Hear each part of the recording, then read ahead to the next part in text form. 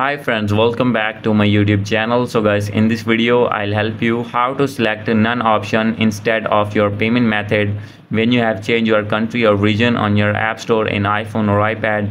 So let's get started without wasting any time. First of all, you need to open your settings, make sure that you have connected with strong internet connection, and after this go back.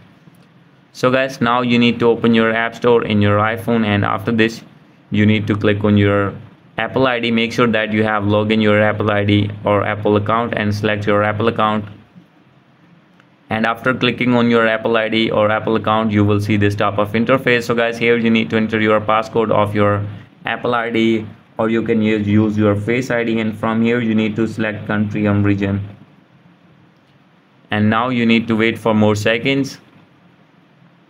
From here click on change country or region, and now guys, you can select any country from here. For example, I am going to select this one. You can select anyone as you want, and from here you need to click on agree with terms and conditions.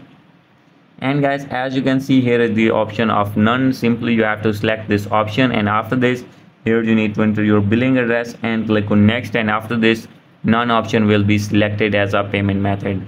So guys, this is the video. Hope you like this video. If you like this video, please do subscribe my channel. Thank you.